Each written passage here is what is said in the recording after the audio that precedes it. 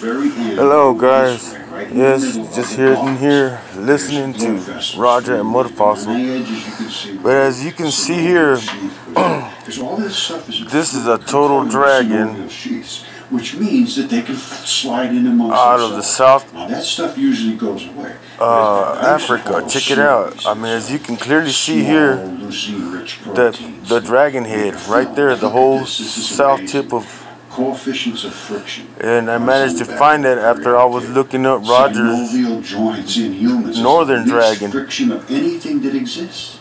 This one seems to be a little huge. It fits the whole, almost the whole bottom of South Africa. Look at that, Zimbabwe, Namibia, Tanzania. You know, the Tanzanite, or Tanzanite and all that. Look, as you can see right there, it's clearly a gigantic dragon in the eyeball. You can see the eye hole. It kind of looks like a cow head in a way. But that's what that is. It's a straight out dragon, there's no doubt. And you can see the scales. Look, this is a dragon mud fossil.